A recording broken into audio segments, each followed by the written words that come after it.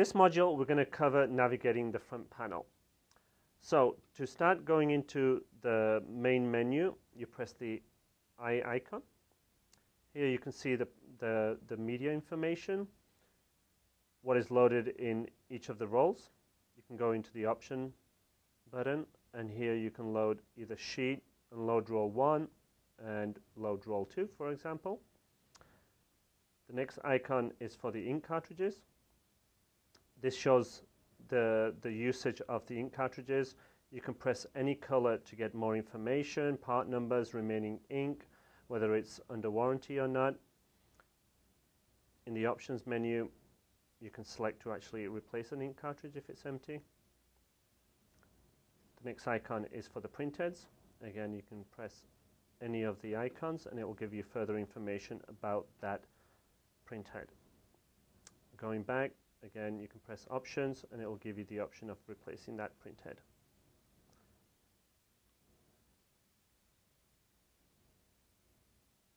In the next icon, you have information about the network. It'll give you the IP address, the printer name, and how it's configured. The next icon is for alerts, so if ink is low, media is run out, this is where you will get your alerts. The next icon is for printer information. This will show you the product number, serial number, and more importantly, the firmware version. And the last icon will take you into the main menu. The top three options is basically how to configure the preferences for printing from USB, from the ePrint Center, and direct print. So if we go into one of those options, here we can select the print quality for that preference, whether you want to print in color or black and white, which roll you want to print on, and whether you want to control your margins. If we go further down, in connectivity, here we can actually configure the network, whether we want to connect to the internet, whether we want to connect to the ePrint Center. Here also we have the option of launching the connectivity wizard, which will basically configure your printer to connect to the internet.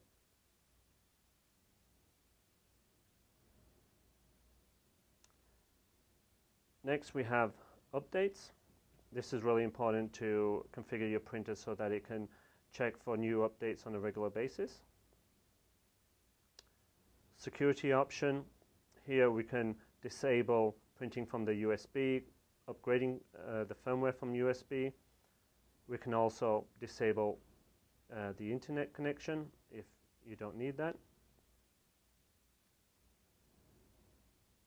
The paper option is where you can select to unload or load a new roll. And a real useful feature is the form, feed, and cut. That is where you'll find it under the paper menu. Then we have the ink menu. Here we can choose to replace the ink cartridges and the printheads. We have the setup menu. Here we can actually choose the printing preferences when printing from your PC. If you go in, you can change all the settings relating to the printing. Print retrieval, this is where you can change the dry time and disable the cutter if needed. And then we have further options like changing the language, the date and time, the units that are being used in the printer.